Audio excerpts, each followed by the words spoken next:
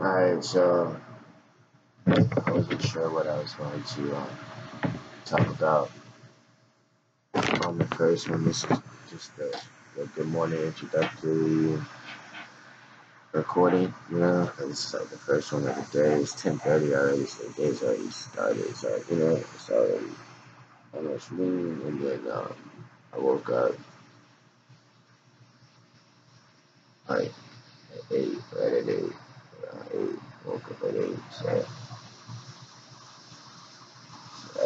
it's just 2.5 hours, right? It takes that long to set up to get ready to record real quick. But I guess we'll start it off with the story idea we were talking about yesterday.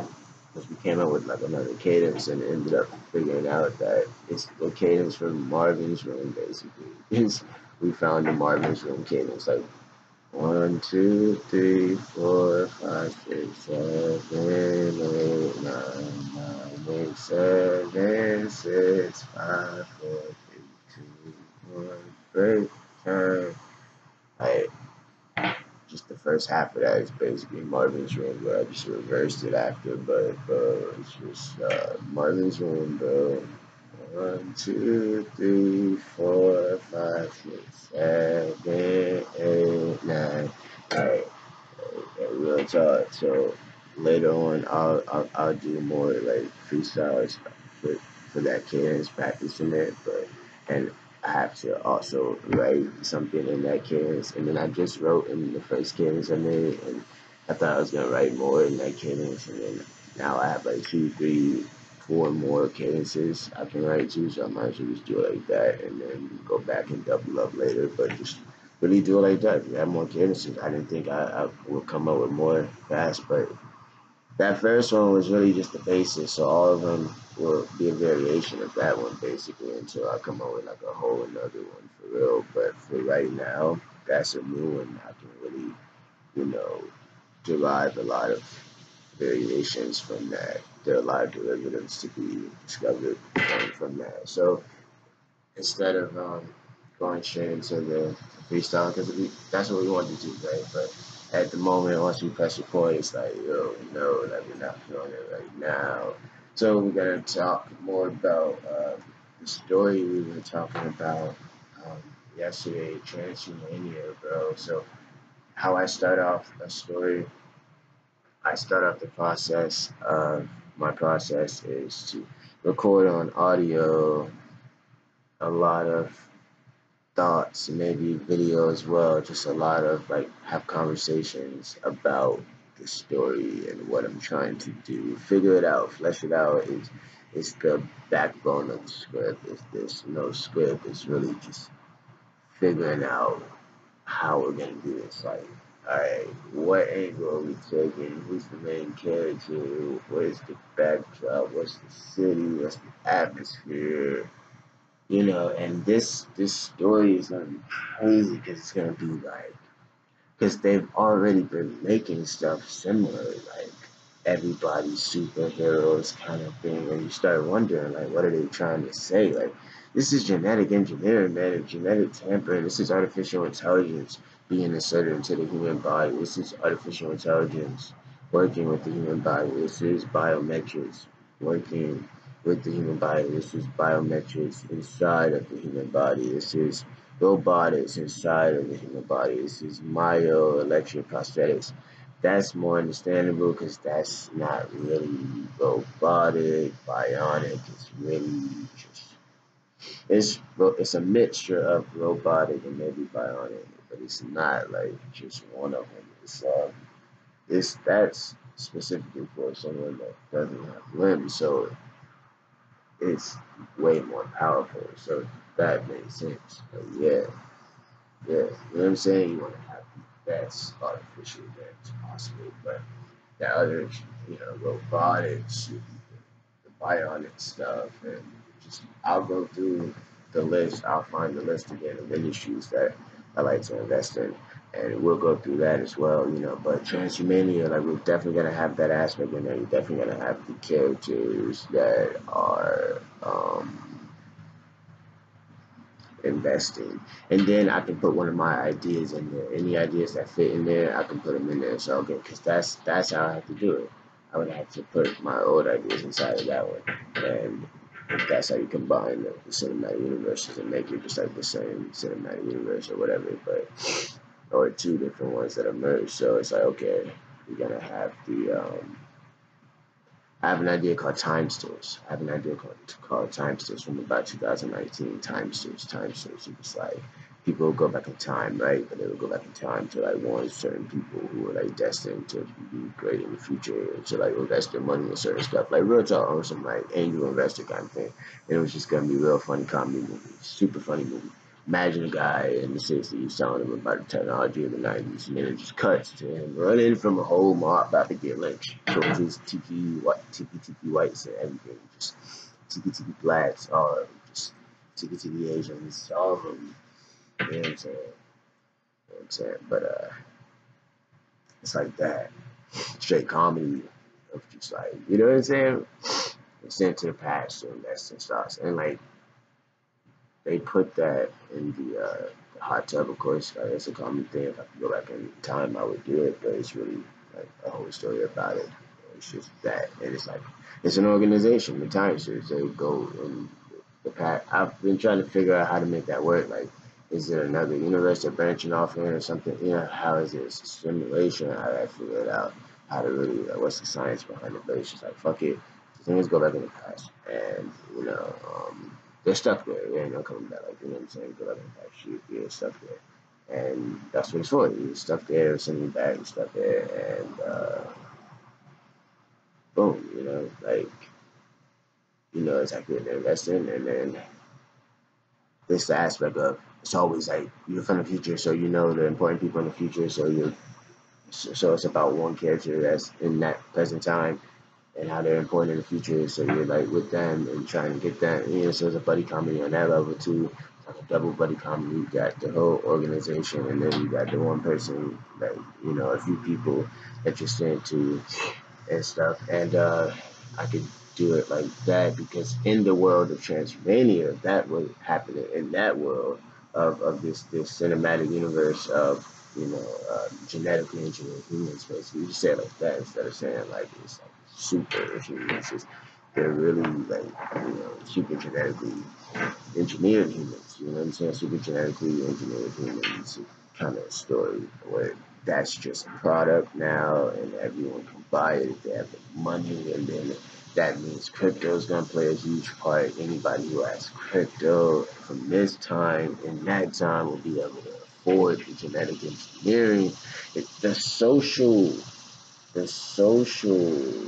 peer pressure of the people around you having uh, DNA of a wolf and a tiger and a lion and a bear. Like, think about it. Think about it. Like, okay, you got criminals out there, right? Like, it's like, all right, it starts off with like the right to bear arms, right? Now with genetic engineering, it's basically gonna be the right to have a bear's arm. Real talk. Like, really stop and think about how that just switched.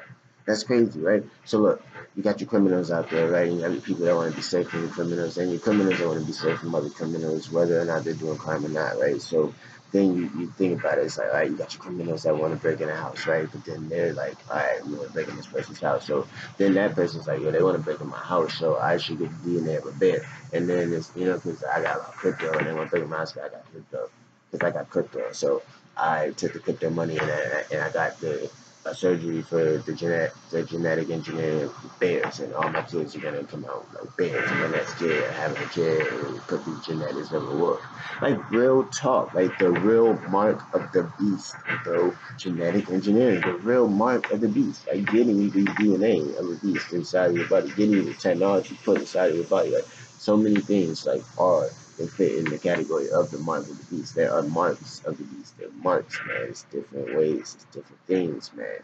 So it's like once you put in technology inside of your body, you start to think like, it's the mark of the beast, because you really think it's like all this technology is like, it doesn't necessarily just like come from God. A lot of stuff will come from like a demon. Like you would think about it, would a demon have possession of technology? You know what I'm saying? An alien definitely would, but maybe it's not an alien, it's a demon. So we know, right? An alien would have possession of technology, but with a demon.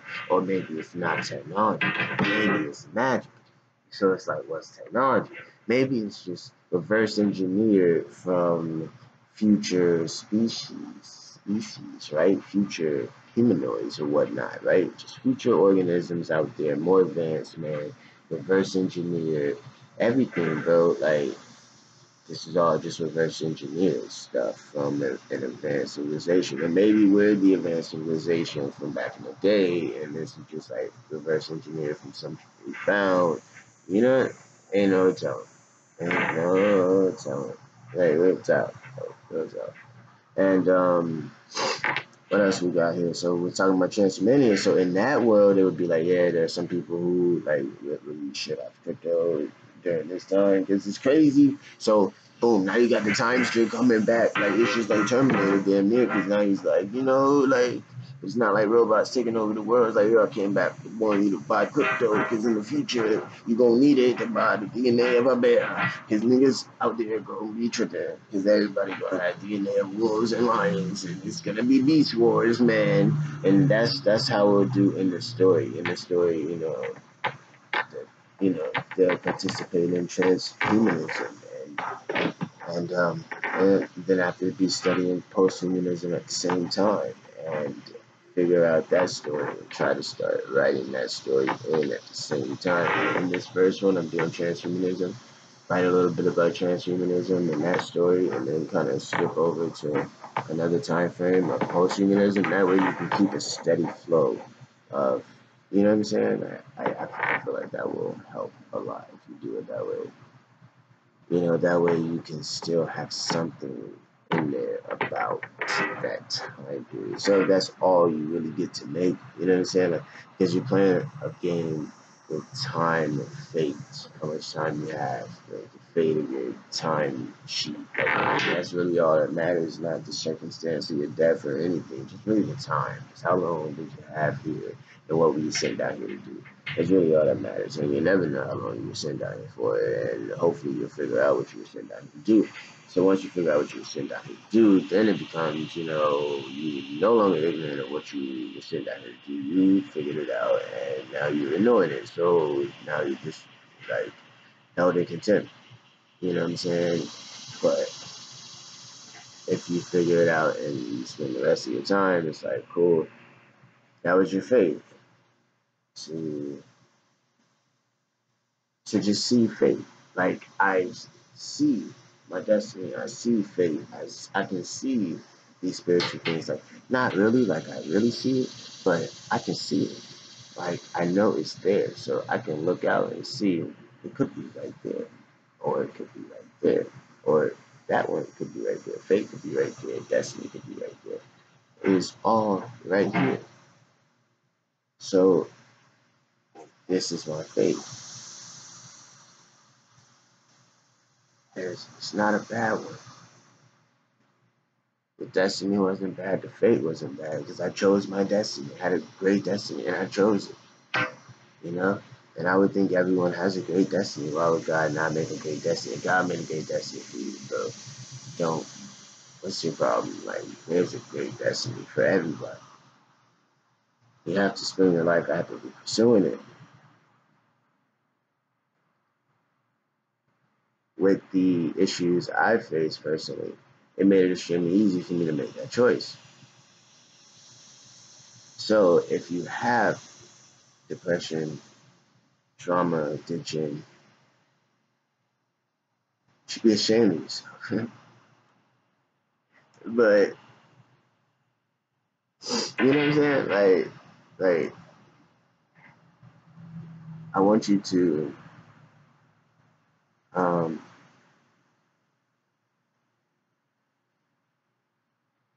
just see your depression as, it's like without this depression, I wouldn't have this much art. And I just lost 5,000 gigabytes, so at least 3,000 of those 5,000, and I couldn't have made that much without the depression. And most of that was made before the depression before I really had to face it, and the memories were no longer repressed and came back. That was at 27, so I had about 3 years. That's a long time. I had three, you know what I'm saying? Like, I had a good gulp of time to explore all of those thoughts and emotions for years on tape. And a lot of that is online because most of that period I was putting the audio back online. You know, sometimes I just get too caught up in the creation and it just stack up, man. It just become a problem. Like, yo, this is getting really big. What are we gonna do with this? Years later, it's just insanely big, and it's like, yo, you're literally sitting on a career's worth of material right now. They got NFTs. You got 10,000 files. Like, you know what I'm saying? I potentially lost 10,000 files. Like, you know, like, and it wasn't just like oh, you just lost it. Like, 'cause it's something valuable to you. You're always gonna have it on you. It's like one was left in New York. I literally just forgot to pack it. Like, it was in the bin in my room, you know, and I was like living in my living room because I had the whole basement apartment, so I would just sleep in the living room. I wouldn't just sleep in the room, and the whole rest of the place is empty. I'd rather be in the majority of the space so I could see that, just, you know, security and shit. Just not be in a room, you know, the whole place to myself. Fucking bed in the living room by the fireplace, and just couch right there, just chilling, bro. Straight bachelor pad, nigga. Fuck. Where's the bed? Right here. Couch there. You know, shower there. It was just straight bachelor pad, just ready for a lot of, you know, sex. That's perfect, right? You got the couch there, bed there, shower there. It's just what? It's just the sex pad, baby. You know, it's just perfect setup. Perfect setup. Real talk. But transhumanism, I was talking about the depression, right?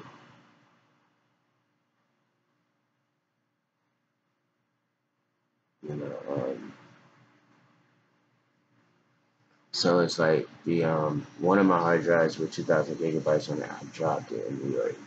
And I was walking outside and it was plugged up and it was small and it just like fell. And so I was like, damn, so it wouldn't plug in after that. So I have to try to get it fixed. If that works, then I'm good. I have that. Those are the years of 2017 to 2020. Still had a little bit of space on it. Um, the other one was left in New York.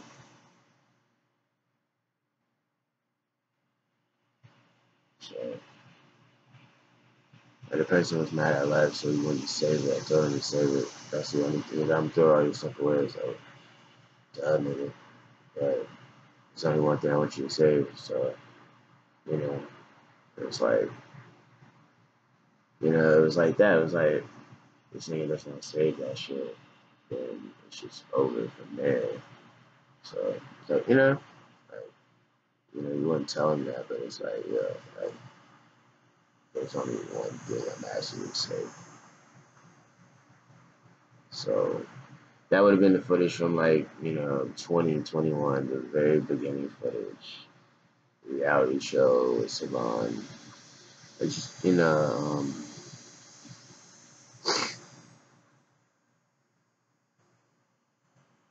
what I'm saying? It's like I don't worship people, so I don't really want a lot of people around me anyway, because everybody has their own constitution. I don't fuck with people's constitutions. You know? Like, a lot of them are going to let their destiny down.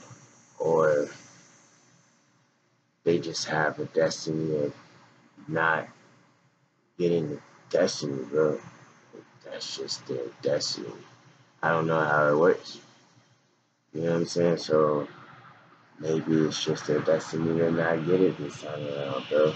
But I'm an old soul. I've been here many times before, bro. Like, I'm here for some wild shit. Like, I'm not here to just live comfortably for 80 years. Like, I would literally have a problem with being that. I would consider that personally. I know to anyone else is going to sound just incredibly insane, but it's like, I would consider that personally meaning I was a pussy for 80 years.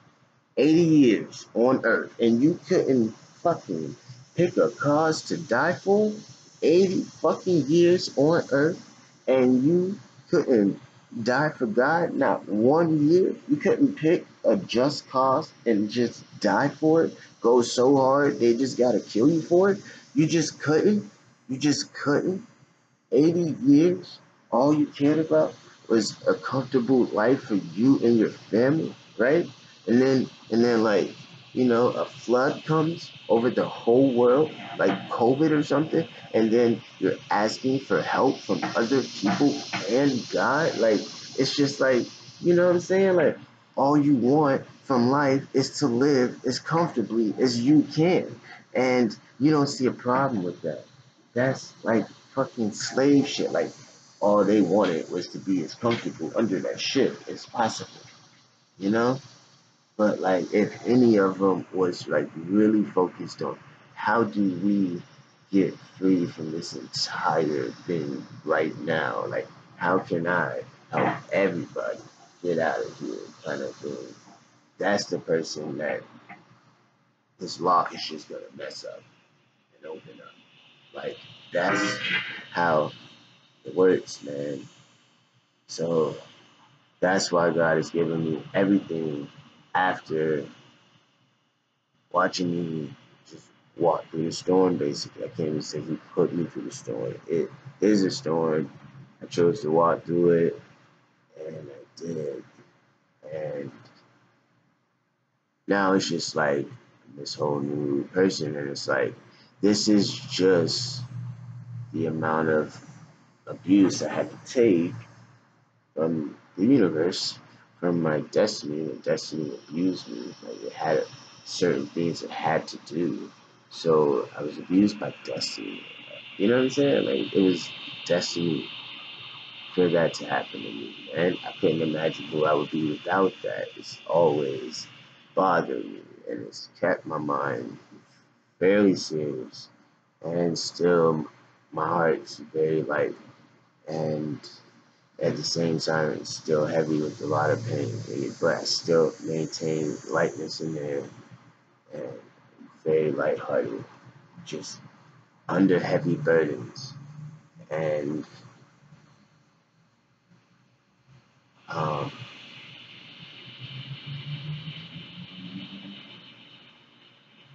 God has given me everything that I wanted, and I just have to go through everything He puts me through. And that's it. It's like, oh, you want this? Fine, go through this. I'm like, okay, I get it. It's like, I get it. It's like, you know, like, you get what you want by going through what's necessary to prepare you for that, and then also like preparing for what you want at the same time yourself. And so it's real simple equation. I want this. Well, you're gonna have to go through this. I'm willing to go through whatever. So boom, you know, it's like he can hear what I'm saying. I can't hear what he's saying. So he knows what I want. I don't know what I have to go through to get it, but I know I'm willing. So he's like, all right, it's unknown card. You flip this card. That was this. Well, we gotta flip this card. Deal. Well, sure, Chad? Yeah, I'm sure. He doesn't know what's about to hit him. Here we go. Chad starts freaking out. Oh, they're laughing. You know what I'm saying? The angels up there are laughing at you, man, because you're just a sad person. And you just, it's okay to be sad. Like, whoever said being a crybaby is bad. Like, I can't deadpan for anything. Just can't. But I'm happy that the smiles flow so easily in that case. So, it's the depressed guy, right? I shouldn't be deadpan. I should be just laughing as much as I can. Right? So, um, what else, man? We're going to have to want to chop this up like a day to day, like like a day to day. You know, I have to get like real pretty for the camera. Now I'm doing camera work again, but I just have to like never leave the house, but I don't go anywhere. unless I go to work. So I have to, if I'm going to work and I'm working, bro, like, fuck, man. Like, I need a barber to come to the house. I need a barber that lives in the neighborhood. You know what I'm saying? I just need someone that knows how to cut hair. Like, what am I spending like $50 on a haircut for, bro? Like, it's just gonna go back in a few weeks, bro. Like, this is a lifetime thing. Like, really think about it. Like, these are lifetime expenses, and we just let society just raise the fucking price that we're willing to pay for these lifetime expenses. So now we're literally just spending our life like buying that shit. That's all we do all our life. It's just spend the money we make. You know, you're gonna make like $1 million in your life, and you're not even gonna invest $1. Real talk. So when you just say it like that, it takes away all the stress from me and being like blah blah blah. Nah, I just tell you like that. Nigga. Fuck it. Hey, look, you're gonna make $1 million in your life, and you're gonna spend it all on the opposite sex, or all on, you know what I'm saying? Like, it's worthy, it's cool, kids, that's cool, hopefully you had kids with someone that, like, stays with you, and then, the kids can grow up with, like, both parents, and then, like, they don't have, like, a broken home, and they have more time to get into fucking bullshit, and then they fuck around and, like, get sexually traumatized and shit, you know what I'm saying? Like, really think the shit through, man. So I'm trying to put this shit out here for you motherfuckers, man, because it's like, bro, like, I don't blame my mom, I don't resent my mom for being a single mom. How can I do that, right? You have to go with the father, the leader, the man of the fucking family. Like, bro, like, you cheated on my mom, you fucking left 3 kids. You already had a son before, so you don't left 4 kids. Like, you're such a fucking dickhead, man. And then my mom's a single mom now, so now the other brothers got to go play in the streets for fucking money. And then we're not playing in the streets, we're playing with your fucking lives and your spirituality, your fucking spirit, your soul, your mental health, your fucking psyche, your karma, your destiny, your fate. You're playing around with your fucking life. Like, real shit. Like, it's basically like, it's like, okay. How about this? Like, if you niggas want to, like, be street niggas, then that's all y'all niggas were destined to be. How about that? Like, you want to just settle it like that, then fuck it, right? You know what I'm saying? You want niggas to count you out. Like, what the fuck? You know what I'm saying? You niggas vouch for some shit, but then you don't want to be counted out. All right, so you vouch for the shit, right? So you're just a fucking criminal, right? Because you're just never going to fucking stop doing crime, right? So you're just a fucking criminal. No, I'm more than a, you know what I'm saying? Like, criminals always want to have fucking feelings, and they don't care about anybody's fucking feelings because they're willing to do anything for a fucking dollar. And it's just like, then you fucking die one day, and then it's like you're being fucking judged, and it's like, why did you do all this fucking shit? And it's like, because I wanted to survive. Like, damn, it's like, really stop and really think about that shit. Like, I was willing to do so much fucked up shit to people just so I could still be alive, right? Boom, fast forward. Now you got COVID-19. Everybody's fucking dying and afraid to fucking die. Nobody wants to fucking die, but everyone was willing to do whatever they had to do to survive, right? Right? Like, you were willing to do whatever you had to do just for you to keep breathing. Who the fuck are you, and why are you that important that you should be alive? Why should you be alive? Like, that's what COVID really opened up in thought for anyone, right? At least for me, nigga. It was like, I was never afraid of COVID, bro. I'm walking in my destiny. I can only die once. However, I'm meant to die. It was set up 34 years ago. I'm not 34, nigga. So it was set up before I was born, and it's already done. I'm watching this shit back in replay. This shit is already done. I'm sitting back in the showing room watching this shit to figure out why I fucking did what I did, right? I'm watching it back. I'm being judged right now. I think I'm in this movie. I'm being judged right now. I'm in a loop. They just put me in a fucking loop or some shit. I'm being judged right now. I've already done all this shit that's about to happen. I am watching this shit play out. That is how I am, right? I've been thinking like that since like between the ages of 7 and 10. This, I'm already dead, and I'm watching it all in playback. I'm telling you, from 7 to 10, I'm that fucking nigga.